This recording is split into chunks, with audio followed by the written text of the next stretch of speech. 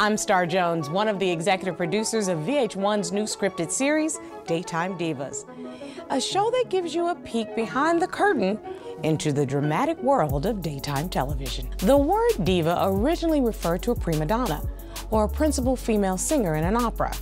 Beyonce sang that a diva is a female version of a hustler.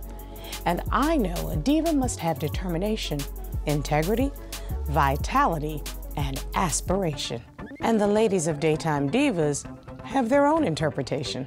That question is always asked, what is a diva? What is a diva? The most overused and misunderstood word that has been in the commercial lexicon for a while. A diva to me is someone who's confident, who helps others, and who doesn't let anything get in her way. A diva is a good thing. It is a woman who is strong, confident, and not afraid to speak her mind.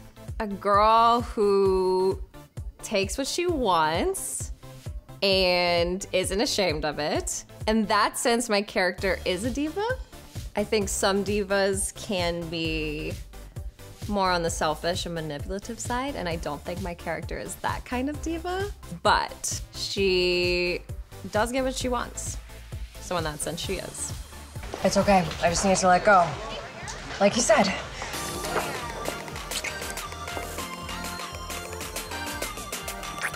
My character, I think, really wants to be a diva. She thinks she's a diva. She's trying to be a diva, but she ain't gonna let you know that she's not one yet. That's why she's trying to achieve a certain amount of success so that she can really be that diva that she wants to be. It's my show. That was in the toilet. That's why the network forced you to hire me. They're not gonna let you fire the most popular co-host. Oh yeah, they will, because I created it! Oh, whoa, whoa, whoa, whoa. I know you may have created it, boo, but right now, I own it. I own it. I think Heather's definitely a diva. She has opinions and has no problem stating them.